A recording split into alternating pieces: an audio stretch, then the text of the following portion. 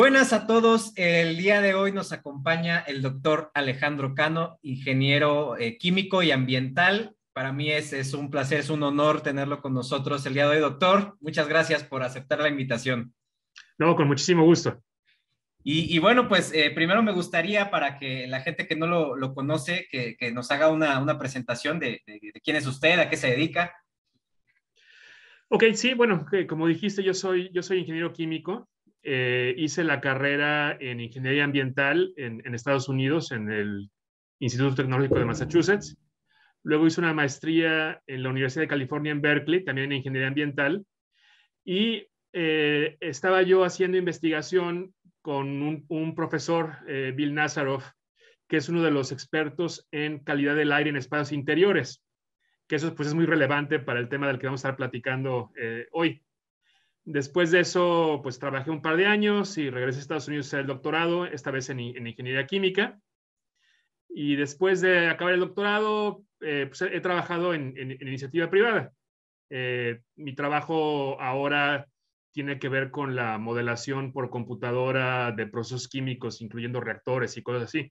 Pero realmente lo que lo que he estado aplicando a entender este tema de la pandemia, pues fue mi maestría en ingeniería ambiental, sobre todo en calidad del aire en espacios interiores. Eso está increíble, doctor. Y bueno, hablando de esto, de la calidad del aire, a mí me gustaría, para los que no saben, yo voy a poner las redes sociales del doctor, pero sí, yo creo que me gustaría mucho escucharlo de usted, ¿no? Esta pregunta del millón, por si siguen quedando dudas, que creo que sí, nada más de ver lo que hacen nuestras autoridades, pero de acuerdo con la evidencia, ¿qué es lo que nos dice la evidencia científica? ¿Cómo se transmitiría este SARS-CoV-2? Por las suelas de los zapatos, no. Oh, rayos. O sea, esos tapetes sanitizantes no nos están ayudando. Vamos, lo que se sabe es que se transmite por el aire. O sea, el COVID se respira. Al principio de la epidemia nos decían, sobre todo siguiendo lo que informaba la Organización Mundial de la Salud, que esto se propaga principalmente por pequeñas gotitas de saliva que nos pudieran salpicar cuando alguien nos estornudaba o tosía. Ahora sabemos que, aunque esa puede ser una vía de contagio, no es la más importante ni la más frecuente. O sea, nos contagiamos principalmente por respirar pequeñas partículas con virus que andan flotando por el aire. De hecho, esto no es nuevo. Se sabe que también ocurre con la influenza. Ha habido experimentos hechos con monos en los que tratan de infectar a los monos de dos maneras. Una de ellas es untándoles con un hisopo una solución líquida que tenga virus de influenza. También lo han hecho con COVID, en la nariz y en la garganta. Y la otra es dándoles a respirar aerosoles con el virus. Y lo que han encontrado es que la dosis necesaria para que los monos se enfermen es 100 veces menor. O sea, necesito 100 veces menos virus si trato de contagiarlos con aerosoles que respiran, a que si les unto un líquido contaminado con virus en la nariz o en la garganta. Ok, está súper interesante. Hace poquito, creo que ayer incluso me mandó, no es cierto, hoy mi papá me mandó un video donde decía que al revés, o sea, estaba muy bien la explicación, pero justo un punto que mencionaban es que era más difícil, o sea, era necesaria como más partículas, más aerosoles para infectarte que un contacto directo, ¿no? No, Y me quedé pensando, pero hace mucho hice un video explicando el por qué esto no. Al final del día, si estamos hablando de un inóculo infectante, es más viable o es más fácil que lleguen pequeñas partículas directo, ¿no? A los pulmones o más profundo en el tracto respiratorio, diluidas en toda la materia orgánica. Yo usaba el ejemplo de caca. Vas a pisar caca y ahí hay bacterias, virus, todo eso, pero en lo que lo vas caminando, diluyendo, todo eso son partículas mayores que si tú te llevas a la nariz, pues tus mucosas, la inmunidad innata, todo esto, digamos que tienen más probabilidades de bloquearlo y más tiempo, así llega directo el microorganismo. No sé si estoy bien. Sí, o sea, las partículas, le llaman las partículas respirables. O sea, antes de la pandemia, en el tema de la contaminación, nos preocupaban mucho las partículas, las famosas PM10 y PM2.5, que quiere decir partículas de 10 micras y partículas de 2.5 micras.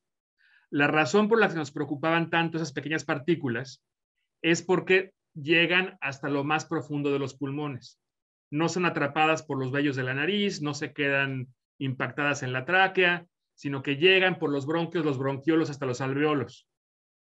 Y así como las partículas PM2.5 y PM10 de contaminación son peligrosas porque nos llegan hasta lo más profundo de los pulmones, pues igual los aerosoles respiratorios que tienen las partículas con virus, las que son de ese tamaño, de 10 micras, 5 micras, 2 micras, nos llegan hasta los alveolos. Y ahí es donde están los famosos receptores AC2, etcétera, y por eso es mucho más fácil, o sea, necesitamos menos virus para infectarnos respirando el COVID que tocando alguna superficie contaminada por la saliva de alguien. Ok, sí, yo creo que se entiende bien, hasta pareciera un poquito sentido común, ¿no? Pero es una mala costumbre y yo me he visto como estos enlaces, estos hilos gigantescos que hace el doctor José Luis Jiménez de cómo se ha venido se ha venido haciendo esto mal, ¿no? La evidencia que ahí estaba y por alguna razón, ¿no? Que él incluso ha documentado en algunos de sus hilos, o threads, como le digan, ¿no? En Twitter, se ha venido así cometiendo este error, ¿no? Incluso, no sé, la otra vez puse una imagen de influenza de la pandemia de gripe española, ¿no? En 1918, y las fotos que había de las personas con el cubrebocas, y que decía, ¿no? Ponte el cubrebocas o ve a la cárcel. Ya desde entonces, ¿no? Incluso en los periódicos sacaban estrategias para que prevenir la diseminación de influenza, de gripe española, abra ventanas, actividades al aire libre. ¿Y qué nos pasó? ¿Y por qué? ¿Cuántos años, 100 años después, seguimos cometiendo el mismo error? Es algo muy impactante. Y con base en este tema de la transmisión aérea, yo debo reconocer, porque bueno, para los que no sepan, que siempre me han visto en mis videos metido con esta cosa, ¿no? Que en el cine, que en el gimnasio, que sé qué, pues bueno, el doctor Alejandro fue el que me asesoró con esto, que lo enviaron, ¿no? El medidor de CO2. ¿Y quién mejor para explicarnos, ¿no? Ya que nos explicó, ya que nos platicó sus antecedentes, que estudió todo eso, ¿qué onda con estos aparatitos y por qué? De hecho, ahorita yo estoy en zona de riesgo, afortunadamente estoy aquí solo, pero ¿qué onda con los medidores de CO2? ¿Para qué nos sirven? Sí. A ver, si yo tuviera, a mí lo que me encantaría tener es un medidor de COVID. Claro. ¿No? Que me dijera cuántas partículas de COVID hay en el ambiente y si es variante Delta, Omicron, lo que sea, ¿no? Como los que vemos en las películas de Star Trek, ¿no? Que traen ahí su tricorder y el aparatito ese les mide todo tipo de cosas. Desafortunadamente, esos aparatos no existen. Y entonces lo que necesitamos es un aparato pues, que nos dé alguna aproximación del riesgo. Entonces, los medidores de CO2 miden eso, dióxido de carbono. ¿Por qué es útil? Porque el dióxido de carbono es algo que todas las personas emitimos al exhalar. O sea, nosotros respiramos aire con oxígeno y en nuestro metabolismo exhalamos dióxido de carbono y vapor de agua. Entonces, el aire exterior tiene más o menos una concentración de 400 partes por millón de CO2, pero el aliento humano tiene como 4%, o sea, 40,000 partes por millón. Entonces yo lo que puedo ver, el aire cualquiera en una habitación, pues es un promedio ponderado entre aire fresco a 400 y, como tú dices, babas humanas a 40,000. Okay. ¿No? Mientras más cerca esté yo de 40,000, pues más cerca estoy de hacerle respiración boca a boca a alguien. Mientras que más cerca estoy de 400, pues estoy más cerca de estar respirando aire puro. Uno puede hacer una pequeña fórmula de mezclado matemática, no es muy complicada, y lo que vemos es que más o menos por cada 400 ppm que el medidor marque arriba de 400, 1% del aire en esa habitación ya salió de los pulmones de alguien. Entonces, en tu ejemplo, tu medidor está marcando 680, 670. Más o menos el aire ambiente es 450, digamos 200. Entonces, ahorita en ese estudio donde estás, 0,5% del aire es el aire que tú ya exhalaste porque estás solo. De hecho, si tú estás solo, pues no importa lo que diga el medidor de CO2, o sea, son tus propias babas. Son babas mías flotantes. Ajá. El problema es cuando mides 3,000 partes por millón en una sala de juntas donde hay otras 20 personas, ¿no? Porque si dice, y eso lo hemos medido. Sí. O sea, otras de las personas a las que yo les he enviado esos medidores me han reportado, oye, estoy en una junta y mira cómo está subiendo esto. Era un lugar sin ventanas, cerraron la puerta y la junta duró un par de horas y se fue subiendo, ¿no? Entonces, cuando ya mide 3,000, pues vamos a hacer el cálculo, ¿no? 3,000 menos 400 son 2,600. Vamos a dividir entre 400, más o menos 6%.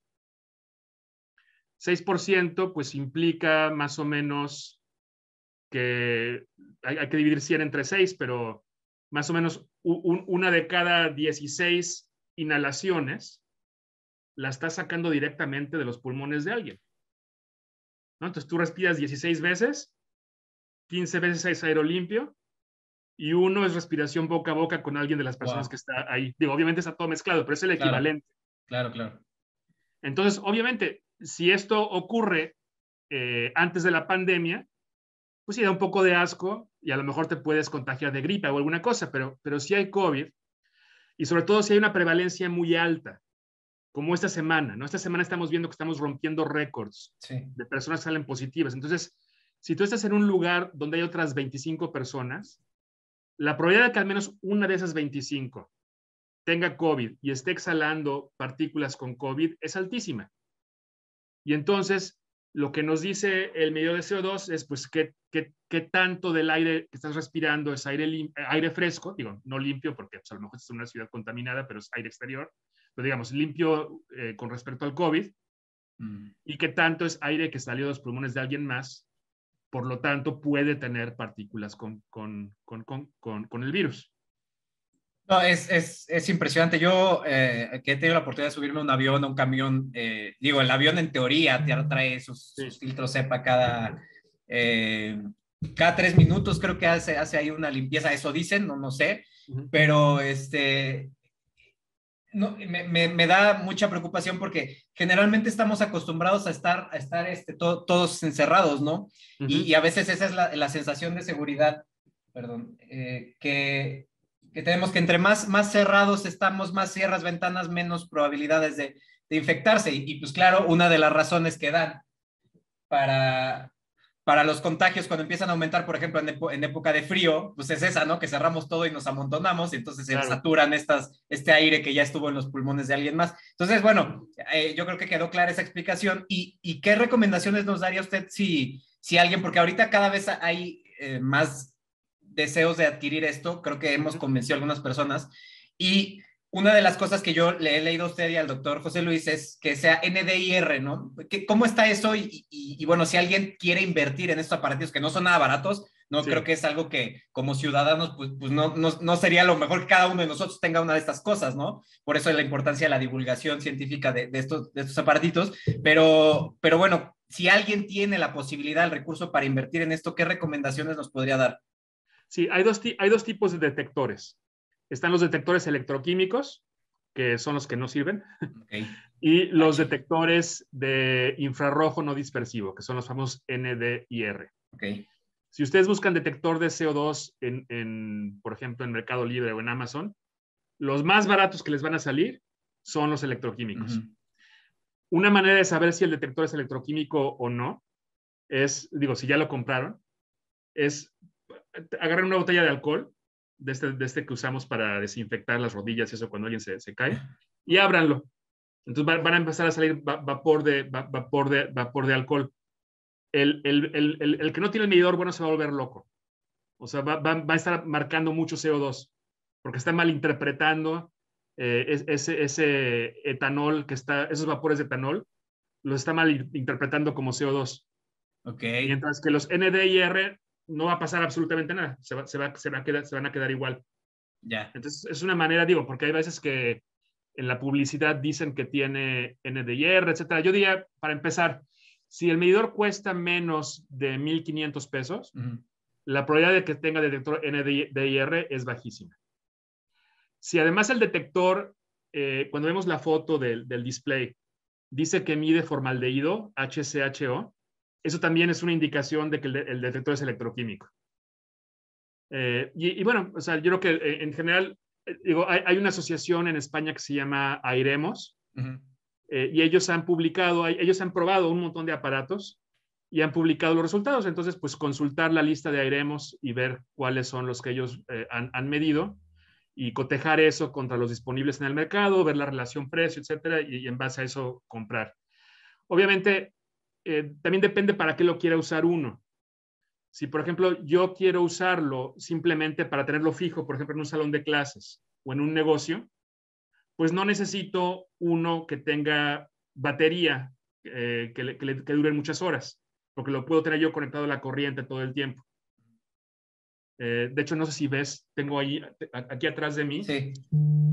Hay un aparatito que está parpadeando. Sí, sí, lo veo. Ese, de hecho, está hecho en México y Okay. es bueno, pero ese necesita estar conectado a la corriente. No me lo puedo yo andar llevando para ver qué tal está el gimnasio, qué tal está el súper, etcétera, ¿no? Si lo que yo quiero es andarlo llevando conmigo, pues sí interesa que sea pequeño, interesa que tenga mucha autonomía en cuanto a horas que puede estar sin estar conectado a la corriente. O sea, ya son otros elementos adicionales. Ok, no, pero creo que con eso nos queda claro, son unos super tips para que la gente que está interesada, yo sé que muchos ya, y de hecho ese hay uno en Amazon que cuesta como 500 pesos, que muchos compran y precisamente yo les dije, nada de menos de 2,000, 1,500, 2,000 pesos y que sea NDIR y ese, pues muchos ahí están comprando ese, ¿no? Por eso puse ahí una lista de 3, 4 y generalmente están arriba de 2,000 pesos, ¿no? Sí, pero Entonces, hay uno que de repente llega a andar como en 1800, ajá, sí, 1900, pero eso sí. es lo más bajo. Pero sí, antes de invertir en algo como esto, pues sí, hacer un poquito de investigación de si ya alguien lo compró antes, qué experiencia tienen, Claro. si lo compararon contra alguno de los que sabemos que son fiables.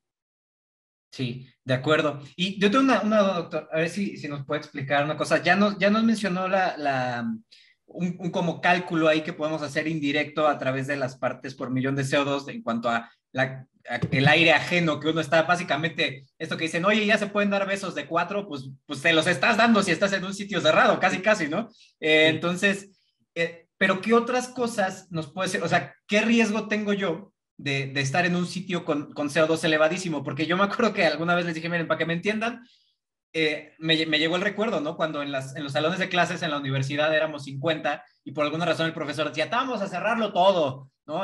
Para que no haya ruido afuera. Entonces cerraban todo el calorcito y de pronto empezaba uno a cabecear, ¿no? Y decía yo, bueno, ¿será porque da mucha flojera el profesor o había algo ahí químico que nos estaba pasando? Entonces, ¿se sabe si hay algún como riesgo a la salud de estar fumándonos tanto nuestro propio CO2?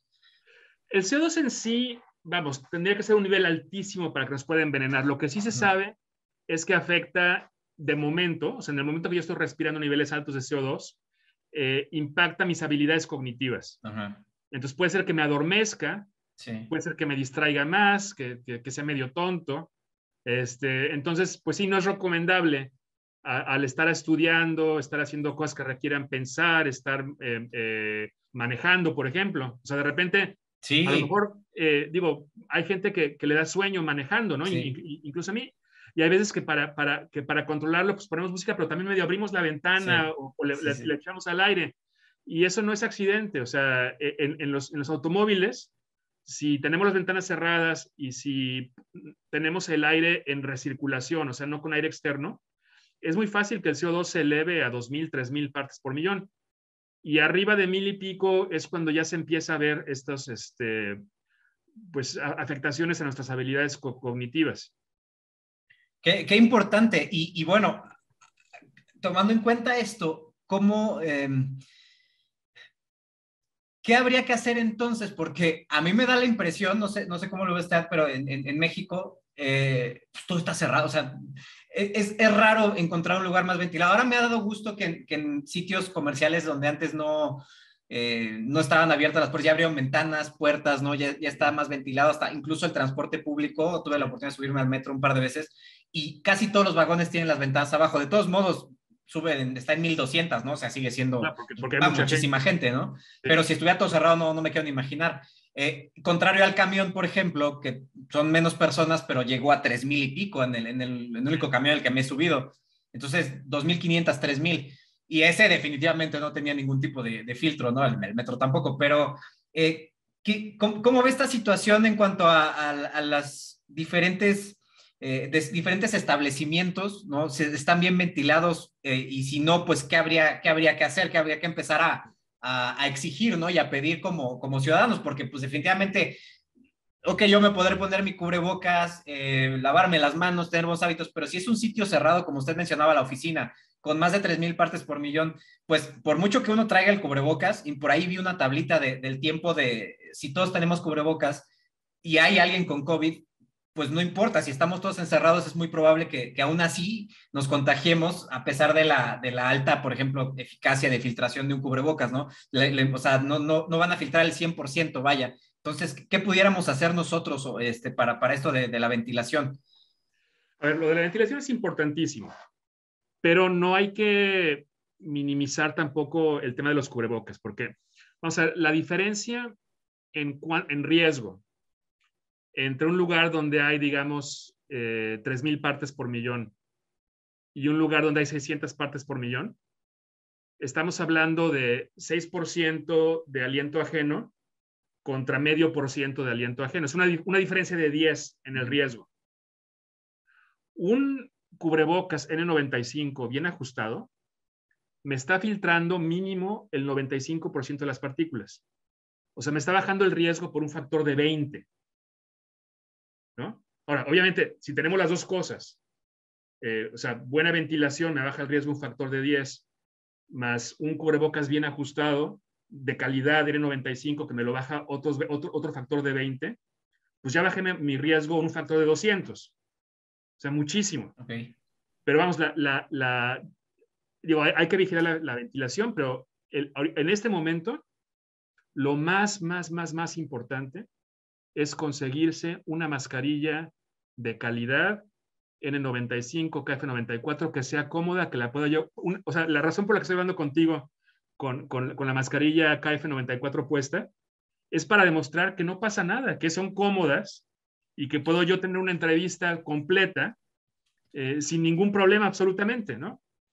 Y mostrar pues, que me sella bien por todos lados. Entonces, todo, a la hora que estoy hablando y que se infla y se desinfla, estamos viendo que todo el aire que estoy respirando está pasando por la mascarilla. En este momento eso es lo más importante, porque es la cosa que podemos controlar nosotros siempre. La otra cosa que podemos controlar a veces es escogemos a dónde nos metemos y cuánto tiempo estamos allí. Por ejemplo, el doctor José Luis Jiménez pues, acaba de publicar un artículo estudiando diferentes eventos de superpropagación y viendo los factores, ¿no? Y al final, pues ha habido muchos eventos de superpropagación, por ejemplo, en restaurantes o en lugares donde la gente está cantando, ¿no? Porque son lugares donde se pasa mucho tiempo y sin el cubrebocas puesto. Y en cambio, pues no hay eventos de superpropagación en bibliotecas, ¿no? Porque la gente está con el cubrebocas puesto, no está hablando. Porque la otra cosa, o sea, el CO2 nos dice cuánto aire estamos respirando, pero incluso si hay personas infectadas, la cantidad de aerosoles que puede haber depende de la actividad de las personas. Si nada más estamos callados respirando, emitimos relativamente pocos aerosoles. Pero si estamos hablando y sobre todo gritando y cantando, emitimos muchísimos más. Claro. Entonces, a un mismo nivel de CO2 marcado por el medidor, el riesgo es muy diferente si en el lugar, o sea, a un mismo número de personas y a un mismo nivel de CO2, el riesgo es muy diferente si las personas están calladas que si las personas están platicando y gritando y sobre todo sin el cubrebocas. Claro. Qué importante eso, también me lo quise poner ahorita porque me acordé que cierto personaje de importancia, de gran importancia acá en México, se quitó el cubrebocas en una conferencia, sí, no quiero decir quién es el secretario de salud, perdón, pero es que, sí. Y dijo, me lo quito para que me entiendan, ¿no? Y dices, no, perdón por la palabra, pero no mames, o sea, ¿cómo exacto, no? O sea, pues se te entiende. O claro sea, que justo la persona que más, o sea, si hablamos de proteger a los demás, justo la persona que más necesita tener el cubrebocas es la persona que está hablando. Claro. Porque la persona que está hablando es la que está emitiendo más aerosoles. Sí, a mí o sea, yo veo que la gente llega a sus conferencias de prensa con su cubrebocas y se lo quita para hablar. Pues eso es algo muy egoísta, ¿no? Eso porque sí. O sea, lo traen puesto, los protege a ellos, pero justo en el momento que van a empezar a expulsar aerosoles se lo quitan. Es frustrante, pero, y entonces, digo, para ver si entendí, no es, o sea, aunque este numerito indique lo mismo, la situación, digamos que estamos en dos lugares iguales, ¿no? Dos sitios Sí. cerrados, pero en uno las personas no tienen cubrebocas y en el otro sí lo tienen. Un cubrebocas KN95, Sí, KF94 bien sí, ajustado. Entonces, digamos que va a haber CO2 elevado en los dos sitios donde haya mucha sí. gente, pero la probabilidad de que haya la misma cantidad de aerosoles infecciosos, pues los que tienen cubrebocas definitivamente será menos. En el mismo tiempo, digamos que mismas condiciones, pero con y sin cubrebocas. Claro. Esto reduce muchísimo el riesgo aunque no haya ventilación. Entonces, pues lo primordial primero es esto, ¿no? Esto es lo que sí, conseguir un buen cubrebocas, porque ahorita, híjole, a mí me cuesta, doctor, porque luego me dicen, es que no tengo, o sea, no tengo para comprar ningún cubrebocas más que los de tela que puedo reutilizar, ¿no? A ver, vamos a ver, o sea, esos cubrebocas que traemos tú y yo puestos, dependiendo de dónde los compremos, valen menos de 40, 30 pesos la unidad. Sí. Y lo que hay una creencia es de que no los puedo, de que solamente los puedo usar un día. Y eso no es cierto. O sea, a los fabricantes les da miedo decir cuánto tiempo duran. Ya han empezado a decir mínimo 40 horas, pero 40 horas de uso, no 40 horas de que lo abrimos. Claro. Entonces, si yo estuviera trabajando, por ejemplo, de cajero en un Oxxo, turno de 8 horas, pues lo podría usar mínimo 5 días. La mayoría de las personas que tenemos la fortuna de poder trabajar en casa, pues no traemos el cubrebocas puesto 8 horas diarias. A lo mejor nos lo ponemos 1, 2 horas. Entonces, 2 horas, si el mínimo uso son 40 horas, pues me dura 20 días. Y entonces ya estamos hablando de que cada 20 días gastar 30 pesos, 40 pesos en protegerme contra un virus multisistémico, etcétera, pues me parece que gastamos más en refrescos. Claro. La otra cosa es que también, eso de 40 horas yo considero que es un piso. Ok. Realmente se han hecho mediciones, por ejemplo, en ciudades muy contaminadas, como en la India, en China, etcétera, de gente usar los cubrebocas durante 20 días y después probarlos haciendo el experimento de retención de partículas. Y a lo mejor en vez de retener 95%, retienen 93%. O sea, realmente no, no deja de servir el cubrebocas en situaciones normales por saturarse de partículas. Deja de funcionar porque los elásticos se hacen guangos Ya no se ajusta, ¿no? y ya no nos ajustan bien, Ok. porque se nos ensucian o porque se nos mojan, ¿no? Porque a lo mejor algún tarado nos roció con solución sanitizante, se mojó el cubrebocas y eso hace que, o sea, esos cubrebocas adentro traen una capa electrostática, que esa hace que, aunque las partículas sean mucho más pequeñitas que la fibra del cubrebocas, las atraiga como un imán y se quedan ahí pegadas y atrapadas. Y eso es lo que se echa a perder cuando los mojamos.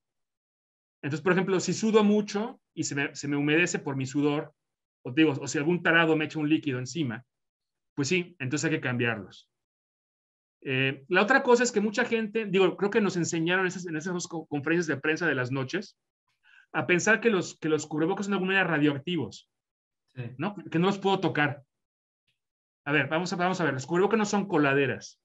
O sea, el virus que está atrapando no está en la superficie. Adentro de este cubrebocas, si lo vemos con un microscopio, hay una especie de bosque de fibras. Y ahí se van quedando las partículas. O sea, las partículas se van quedando en el interior del material, donde ya no lo puedo yo tocar con los dedos. Y eso se va, con el tiempo se van muriendo. No están Sí. vivos, pero se van desactivando.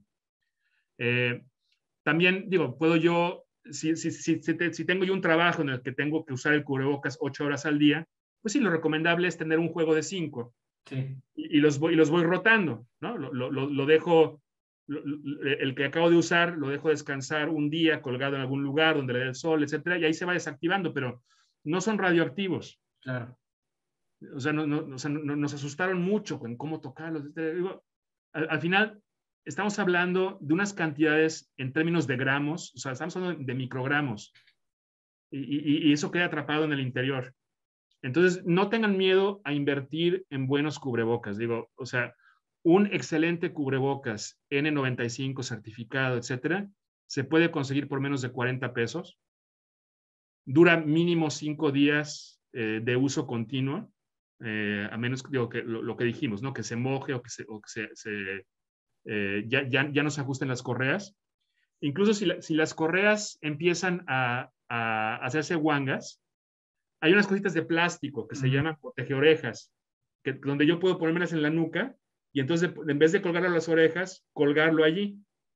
O hay otros modelos, por ejemplo, este que yo traigo puesto, ya es un modelo en que yo puedo estar estirando la correa para irlo apretando. Y quiero hacerle una pregunta.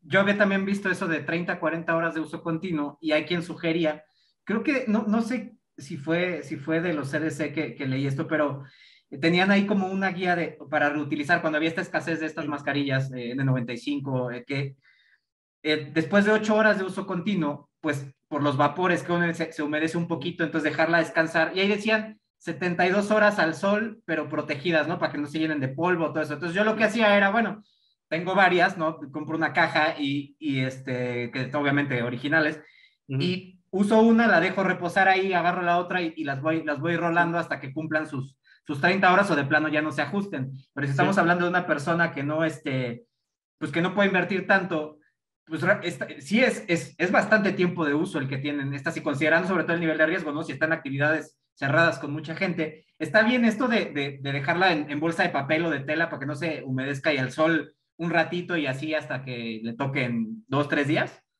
Sí, yo digo, o sea, comprar por lo menos 3, ¿no? Digo, normalmente los venden en cajas de 5, en cajas de 10, los buenos. Sí. Y digo, y si voy a usar, digo, si yo tengo turnos de 8 horas y voy a usar mi cubrebocas 5 días, digamos, en el extremo antes de desecharlo, pues ya estamos hablando de una inversión de 7 pesos al día. Digo, nos gastamos más en refrescos. Y además, digo, si somos cuidadosos y buscamos que no nos lo mojen y eso, se puede usar más de 5 días, en mi opinión. Ok. O sea, yo creo que no es el momento ahorita que ya están disponibles los KF94, los N95 certificados, no, o sea, esto es el primer lugar donde yo me gastaría mi presupuesto de protección personal contra la pandemia. O sea, antes de comprar los medidores de CO2, antes de comprar un purificador de aire, etcétera, comprarme mi caja de cubrebocas N95, KF94 certificados.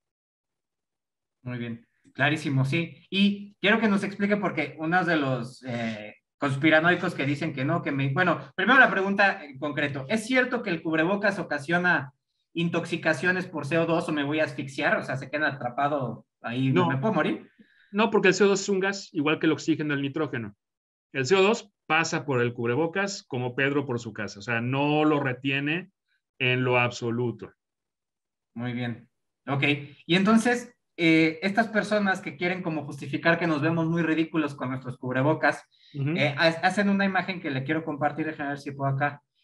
Usan esta imagen, ¿no? La vi compartida en algunas páginas que mandaron o sea, para lo que se ponen para el humo, para pinturas, disolvente, gas, radioactividad y virus mortal, ¿no? Ajá. Y entonces, ¿qué onda? ¿Sí está bien? O sea, estamos exagerando si hay cosas más letales y para algo que se supone que nos puede matar, no nos estamos protegiendo lo suficiente. ¿Qué opina de esta imagen, Doc?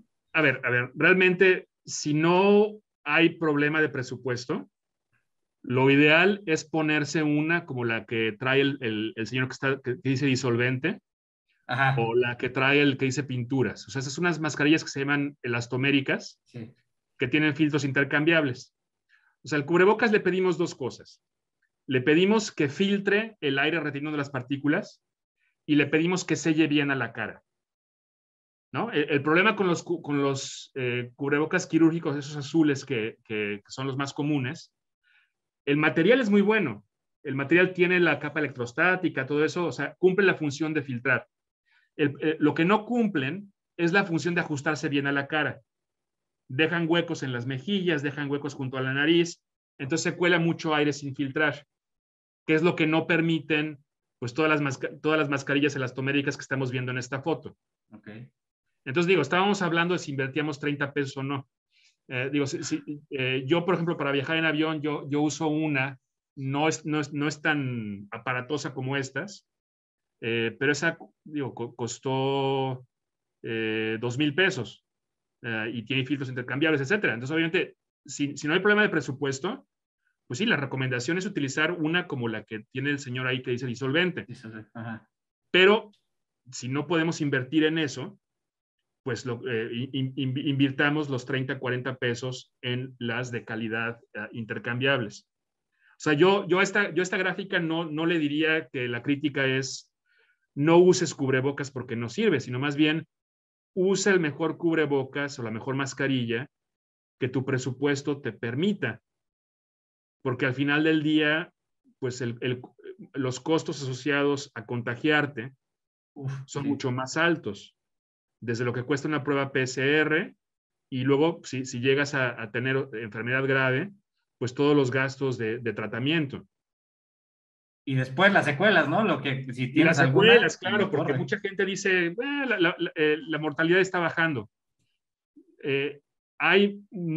Cada vez hay más casos documentados de lo que llaman el COVID persistente. O sea, esto no es nada más una enfermedad respiratoria. O sea, hay muchas secuelas neurológicas de tener capacidad cognitiva afectada, esto es mejor, digo, hay médicos que pueden comentarlo mucho mejor que yo, pero pérdida persistente del olfato, del gusto. Estaba leyendo hoy un artículo donde decía que en niños que se habían contagiado, aumentar la propensión a la diabetes. O sea, hay un montón de secuelas que no conocemos. O sea, este famoso virus Omicron que ahorita nos está pegando, pues se descubrió hace 2 meses. O sea, toda la gente dice que es leve. Bueno, a lo mejor en Sudáfrica no se murió tanta gente como una ola anterior, pero 2 meses no son suficientes para saber el total de las secuelas que pudiera estar asociadas a este virus. Sabemos que con las versiones anteriores hay muchas secuelas. Entonces, pensar que el Omicron no va a tener secuelas me parece sumamente imprudente. Claro. Y bueno, ahí en ese sentido también... sí, este cálculo que no están haciendo y que es una enfermedad nueva, yo voy a permitir volver a mencionar esto porque creo que sirve para generar conciencia de lo que es un virus bien conocido. En aves, el coronavirus de las aves, el virus de bronquitis infecciosa, si es un ave que va a vivir mucho tiempo y le da este coronavirus, es propensa a generar neoplasias después por los cambios inflamatorios. Muy parecido, ¿verdad? Que es muy parecido, incluso los síntomas, todos, bueno, los signos de las aves y este SARS-CoV-2.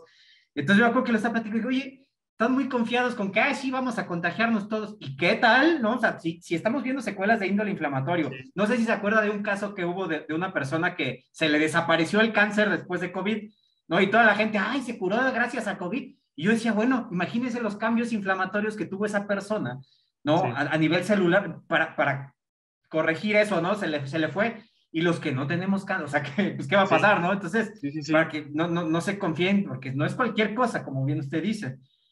Sí, y no sabemos. O sea, No sabemos. y se va a estar descubriendo secuelas dentro de 2 años, 3 años, 5, así como en los ataques a las Torres Gemelas. Se fueron descubriendo con el paso de los años todas las secuelas de la gente que respiró esas cenizas y eso, sí. Y no se supo eso al mes de que había ocurrido. Yo creo que va a pasar lo mismo con COVID. O sea, estamos, si no tenemos cuidado en no infectarnos, no infectar a otras personas, estamos generando potencialmente un enorme número de personas con secuelas que no sabemos cuáles van a ser. Y por último, me gustaría preguntarle, creo que es el incluso más complejo de los medidores de CO2, este tema de la filtración, pero ya no con el cubrebocas, sino utilizar un filtro EPA, ¿no? El HEPA, porque es todavía más caro si uno está pensando en agarrar uno chiquito o poner en un sistema de aire acondicionado. ¿Qué nos puede decir de esto de la filtración con estos mecanismos? A ver, yo creo que primero hay que regresarnos y entender que nos contagiamos por respirar lo que llaman la dosis infectante.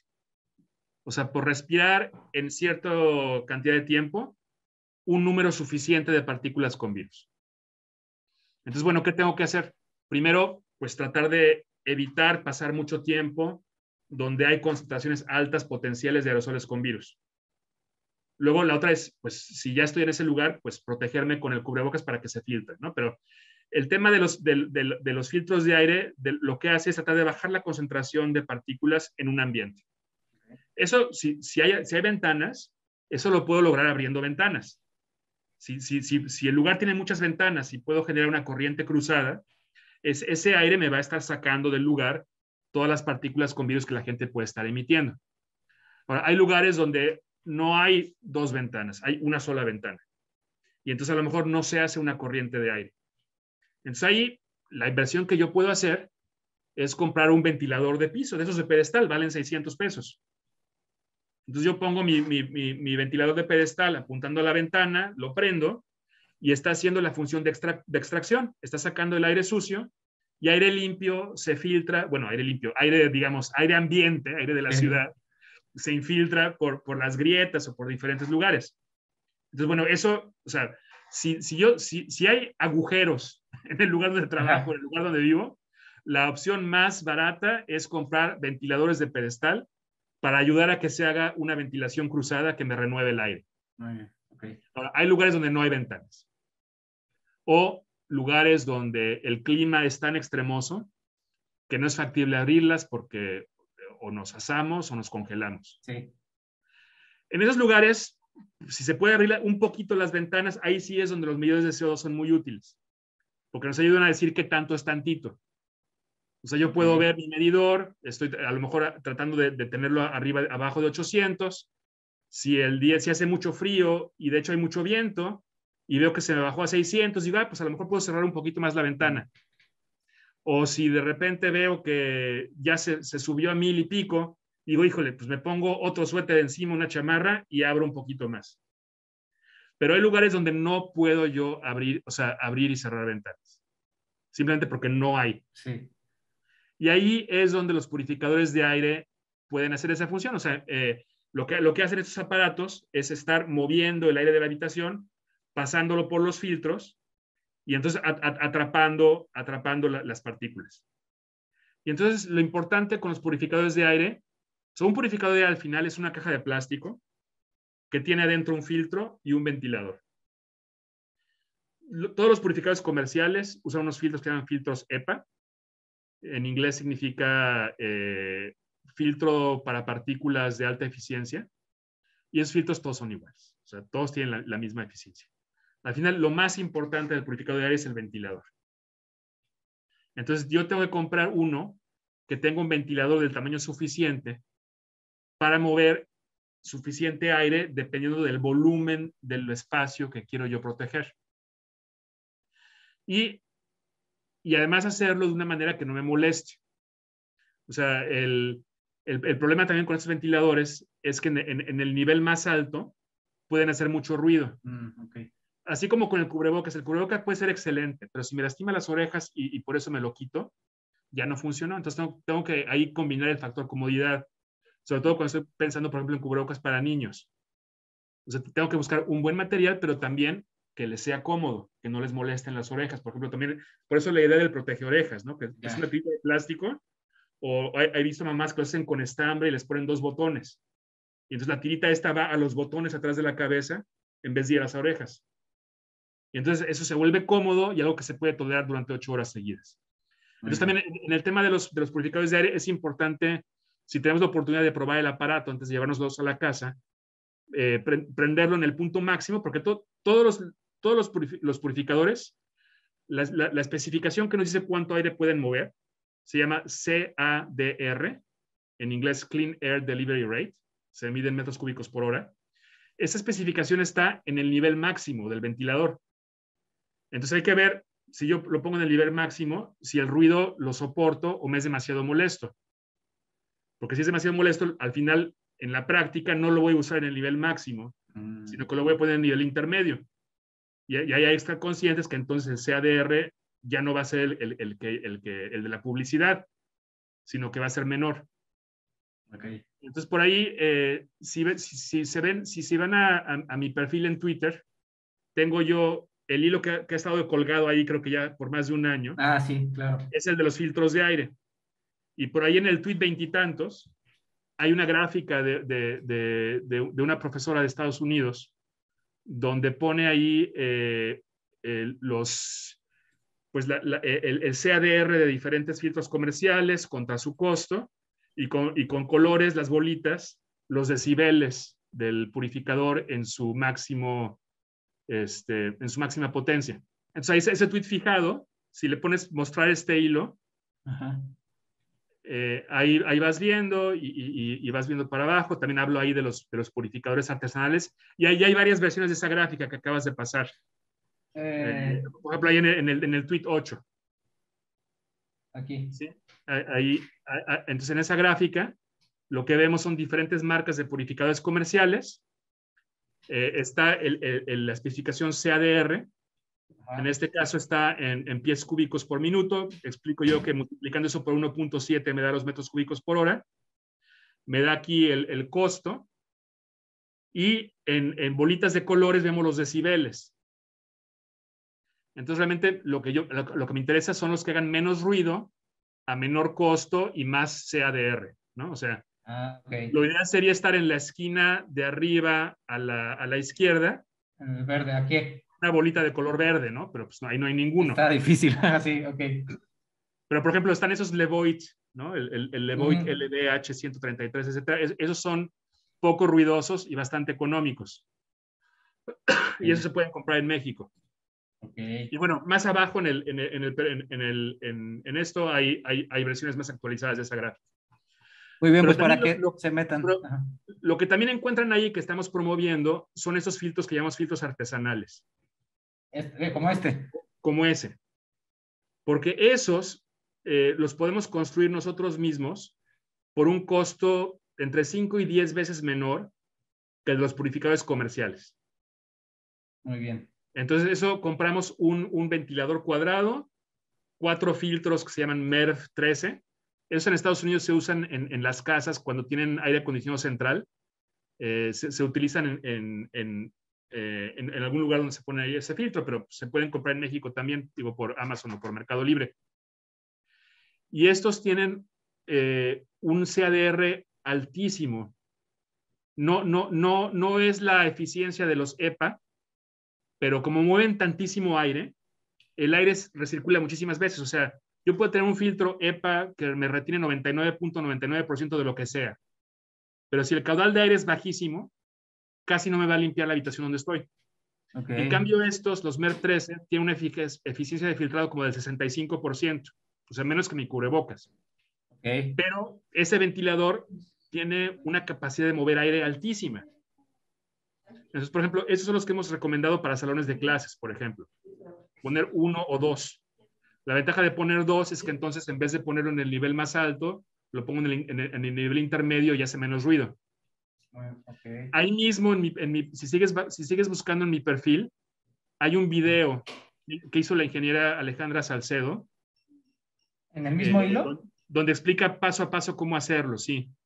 Un poquito más abajo. Aquí está, ese video de YouTube. Es este. Pero no está en inglés, perdón. No, hay uno más abajo. En el 27. Ale Salcedo. Ese video. En el 27. Paso a paso cómo construirlo. Muy bien. Ok, ahí para que se metan al perfil del doctor, aquí está. De todos modos, se los vamos a dejar en el video para que lo sigan. Y es el tweet fijado, el número 27, y está cómo hacerlo. Sí, ya me acordé de ese video. Ok, increíble. No, pues espero que lo chequen y pues bueno, son cosas que ya nos dijo el doctor, así como una especie de prioridades. No creo que esto es lo más barato en cuanto a invertir en uno, digo, 20 pesos, 40 pesos, bien ajustado y con los aditamentos que uno pueda para no lastimarse las orejas. Ya nos explicó lo del tiempo de uso, ¿no? Porque esa es otra también de que, una vez y lo tiro, pues cómo va a estar gastando todos los días. Pues no, se puede reutilizar, y creo que ahorita, sobre todo, ver la cantidad de contagios y en el que posiblemente es el virus más contagioso en la historia, te da falta ver ahí que se eche un tiro al final con el sarampión, pero me parece que está de miedo. O sea, no sé, aquí ya ni hay pruebas, o sea, luego las de antígeno parece que salen negativas. Sí, no y sé. Una cosa que no nos han explicado lo suficiente nuestras autoridades: no sabemos quién contagia. O sea, hay muchas personas que nunca desarrollan síntomas. Sí. Que pueden tener una carga viral muy alta. Hay personas que desarrollan síntomas, pero que en los primeros 2 o 3 días tienen una carga viral muy alta y están exhalando virus. Y además hay una distribución enorme de carga viral entre personas.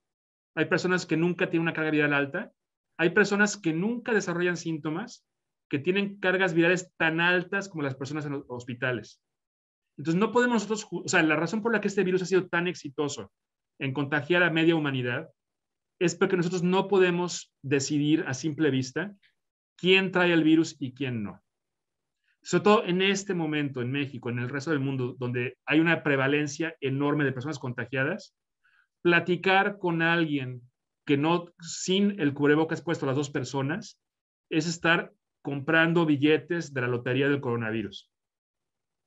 Entonces, pues, no quieres sacarte la lotería, compra menos billetes. ¿Cómo compras menos billetes? Minimizando interacciones o sea, mientras menos personas estés en contacto directo en un día, mejor. Entonces, evita lugares donde hay muchas personas.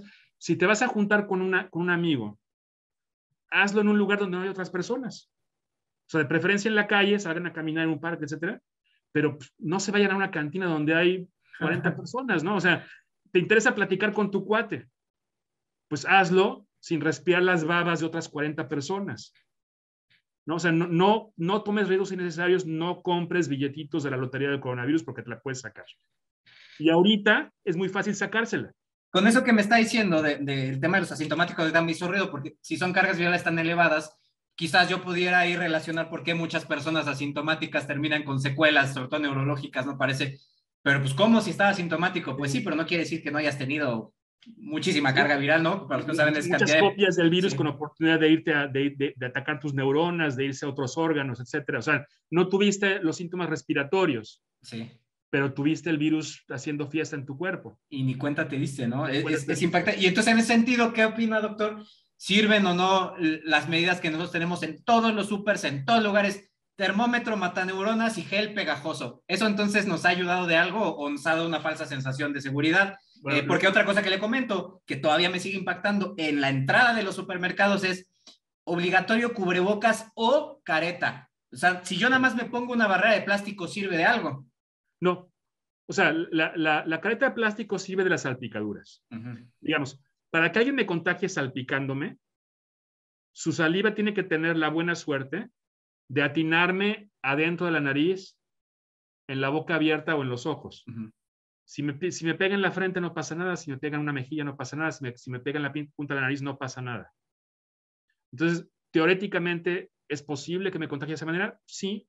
O sea, una persona que tiene mucho contacto con el público, pues no está de más que si no usa lentes, se ponga unos lentes de plástico de seguridad o una careta para minimizar ese riesgo. Pero de todas maneras, su riesgo principal va a ser inhalar las exhalaciones de otras personas. Lo vimos. O sea, para infectar a un mono con COVID, necesito 100 veces menos virus para contagiarlo por la vía respiratoria que para contagiarlo untándole una solución con virus. O sea, si yo quiero infectar al mono con una solución con virus, necesito 100 veces más virus para que se enferme. Nosotros somos monos también, de alguna manera, ¿no? Entonces, o sea, nuestro DNA no es tan distinto. Entonces, y además tiene lógica, lo que hemos hablado, ¿no? Respirar nos lleva el virus hasta lo más profundo de los pulmones. Entonces, no, o sea, las caretas, digo, te protegen de la salpicadura, pero no te protegen de estar respirando lo que anda en el aire. Entonces, una careta no te protege. Y el termómetro y el gel. Usar careta arriba de las otras cosas te da una protección adicional a este riesgo de que alguien es para proteger a los ojos, ¿no? Porque la nariz y la boca ya están protegidas por la mascarilla. Claro. Y entonces, para proteger los ojos, pues no hace falta una careta. Puedes protegértelo con tus anteojos de toda la vida, o si no usas anteojos, pues con unos anteojos de plástico también. No es mala idea protegerse los ojos, pero los ojos no están activamente respirando y atrayendo aire, ¿no? O sea, para que alguien nos infecte los ojos, nos tiene que salpicar y tener la buena puntería de que la gotita de saliva pegue en los ojos y que además nuestro reflejo de cerrar los ojos y las pestañas no lo agarren ahí.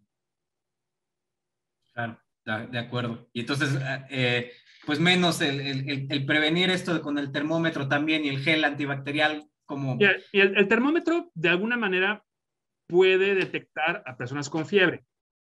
Entonces, eso no es del todo inútil. Lo que pasa es que va a dejar pasar a un montón de personas infectadas que no tienen fiebre. Porque no todas las personas que están exhalando virus tienen fiebre. Sí. Entonces, digamos, es una medida adicional, pero muy incompleta. El tapete, Sí, digo, bueno. a menos que conozcas personas que chupan zapatos y lo pasan de una persona a otra, pues se ve difícil que los zapatos sean una vía de contagio. La rociada de la ropa, igual, o sea, una persona no lleva el coronavirus en la ropa y por entrar a una habitación con coronavirus en la ropa, el virus entra, el virus los llevan adentro y activamente los están expulsando al respirar y al hablar. Entonces yo puedo tener todos los arcos sanitizantes y desinfectar toda la ropa, pues si una persona está infectada, una vez que dé su primera respiración y exhalación, ya sacó virus. Y tienen el inconveniente de que me echen a perder mi cubrebocas. Eso le iba a decir. Al mojármelo con una de estas soluciones. Sí, no sirvió de nada y además empeoró la cosa, ¿no? O sea, te arruino tu Empeoró la cosa. cubrebocas, te Digo, quito esto. lo del famoso alcohol gel, digo, pues, digo, es bueno lavarse las manos por muchas razones, pero igual me parece un gasto inútil. O sea, Claro. digo, a lo mejor si una persona está picándole la nariz a alguien y luego picándose la nariz, pues igual sí, ayuda en algo, ¿no? Pero Claro. también me parece una falsa sensación de seguridad esto de estar con el famoso alcohol gel y la cantidad de dinero que han invertido los negocios en alcohol gel, cuando realmente, digo, por ejemplo, yo aquí en mi oficina lo que hicimos fue comprar varias cajas de estos de varios tamaños y las ofrecemos a la entrada. Y le decimos a las personas, o sea, cuando vemos una persona que no trae un buen cubreboca, le decimos, oiga, por seguridad de usted, ¿me aceptaría este regalo? Mira, es un cubrebocas de estas características, etcétera. A mí me parece eso una mejor inversión Claro. que la inversión en alcohol gel y las otras cosas. Pues así es, doctor. Y creo que eso, sí, ni quiero imaginar, no sé si llegó a ver las imágenes acá de los cañones sanitizantes, que son unas bazucotas. O sea, hay muchas cosas que no quiero ni siquiera calcular eso, todo lo que se invirtió en el teatro de la higiene que se le dice, Sí, ¿no? sí, o sea, Cuando pudieron en haber hacer sido cosas cubrebocas. visibles, ¿no? O sea, Sí, sí, el sí. tema, como es un virus invisible y los gobernantes quieren dar la impresión de que están haciendo algo, les son muy atractivas las cosas que se ven. Claro. Entonces, estar echando ahí algún humo de alguna cosa, aunque no sepamos qué humo es ese, pues da una sensación de que están haciendo algo, pero es absolutamente inútil, no sirve para nada. De acuerdo. Doctor, bueno, pues fue una excelente plática. Le agradezco. No sé si tenga algo más que agregar a algo que nos haya faltado. Pues no, o sea, los temas, o sea, cuídense mucho, cuiden la nariz más que las manos, no sabemos quién contagia, desconfíen de la gente joven, con todo respeto, pero Sí, no, la está gente bien. joven se siente invencible y sienten que sus amigos se cuidan, etcétera. No. El sentido de me cuido entre la gente joven es bastante distinto al me cuido entre la gente mayor. Entonces, digo, De si en su acuerdo. casa viven con gente joven que anda saliendo, abran las Sí. ventanas. Por ejemplo, en casa de mis padres, acostumbrábamos mucho sentarnos a comer en una especie de desayunador que hay en la cocina. Es un espacio muy chiquito, pero muy cómodo. Y lo que le recomiendo es, ya no hagamos esto, porque no sabemos dónde hemos andado cada uno de nosotros. Mejor vamos a sentarnos en el comedor que tiene el techo más alto, donde hay más ventanas, etcétera. O sea, hay un montón de cosas que podemos hacer. O sea, no hay riesgo cero, pero hay un montón de cosas que podemos hacer para reducir riesgo, ¿no? O sea, guardar distancia. O sea, no es lo mismo respirar aerosoles a 2 metros de alguien que junto a ellos, ¿no? Entonces, pues sí, o sea, la distancia, la densidad, privilegiar lugares con techos altos, o sea, todas las mediciones que hemos hecho con los medidores de CO2, lugares, por ejemplo, como Costco, donde tienen el techo muy alto, siempre salen mucho más bajas Sí, que, por ejemplo, en un Oxxo, sí, ¿no? O sí, sea, sí. y es un poco de lógica, a más volumen hay más espacio para diluir. O sea, la densidad de gente por metro cuadrado o por metro cúbico, considerando el techo, es muy importante. O sea, si no tenemos el medidor de CO2, la lección de los medidores de CO2 es esta, que mientras más apretados, mientras más humanos haya por metro cúbico, más alto va a ser el nivel de CO2. Entonces, si estamos buscando dónde juntarnos, pues evitar los lugares así con cavernosos, ¿no? Sino Claro. buscar los lugares con los techos más altos. Obviamente, el exterior, el techo es infinito, ¿no? Además, en época de frío, pues nuestras exhalaciones salen del cuerpo a 37 grados, el aire es más frío alrededor de nosotros, se elevan como globos, ¿no? Entonces, esos virus se van al cielo. Lo mismo pasa en un lugar con techo muy alto. En cambio, en lugar con techo bajo, pues lo estamos recirculando y lo estamos respirando.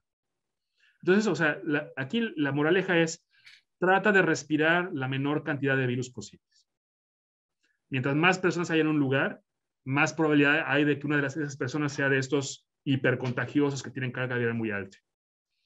Entonces, evitar densidad, buscar espacios abiertos, techos altos, ventilar, ya sea con ventanas opuestas, ventiladores o los filtros, y sobre todo usar estas cosas. Digo, estos respiradores se inventaron, o sea, los cubrebocas de tela eran los que usaban en la epidemia de la influenza española. Es tecnología de hace 100 años. Tenemos tecnología de finales del siglo XX, principios del XXI disponible, a precios muy, muy, muy asequibles. Entonces, usemos esa tecnología. Pues doctor, le agradezco muchísimo su tiempo, creo que tocamos puntos muy importantes y mucha gente va, espero, y no, y yo sé que lo van a hacer, va a decir, sí es cierto, pues voy a, lo que puedan hacer, lo que reduzca sus riesgos, aunque no van a llegar nunca al cero, como yo les digo, la vida es una reducción de riesgos, carnal. Exacto. Reduce riesgos. No dejen que la búsqueda de la perfección obstaculice hacer cosas buenas. O sea, cada cosa que hagan para reducir riesgo protege de alguna manera. No es lo mismo contagiarse habiendo respirado 1 millón de virus que habiendo respirado 100,000 virus. Claro. O sea, le das más oportunidad a tu cuerpo de montar el contraataque. Si el ejército que entra es un ejército más pequeño. Entonces, igual te contagias, igual sales positivo, pero no es lo mismo salir positivo después de haber inhalado 1 millón de virus que después de haber inhalado 10,000 virus. Entonces, tomen todas las decisiones en el sentido de bajar el riesgo. Si de todas maneras pueden tener mala suerte y haberse metido en un lugar donde había una de estas personas hipercontagiosas y contagiarse, pero eso no significa que hicieron mal las cosas. O sea, simplemente traten de reducir la cantidad de virus que están inhalando, sobre todo las próximas 4 o 5 semanas.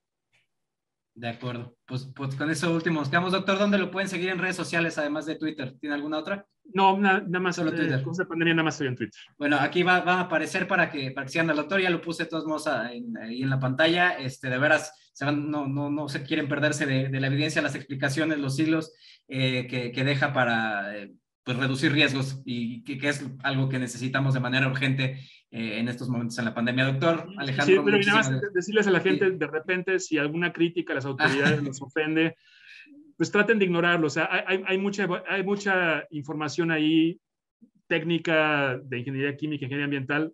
Lo demás, pues ignórenme, insúltenme, lo que sea, pero ponle atención al tema de las mascarillas, al tema de los filtros, al tema de la ventilación.